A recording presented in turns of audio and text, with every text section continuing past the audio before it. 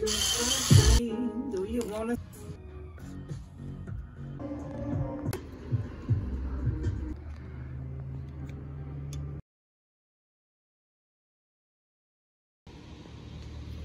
Going over a quick mod that we did to this V4 engine.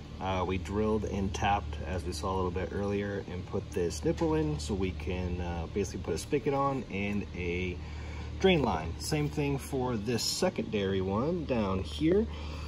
Ooh, if I can get in frame, let's get a better look. Right over here.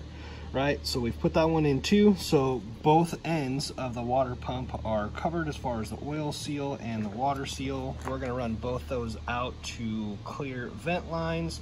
We're gonna end up protecting those lines since we're right here by the cylinder head, which puts out a lot of heat. So this Tygon, while very good, it may actually melt.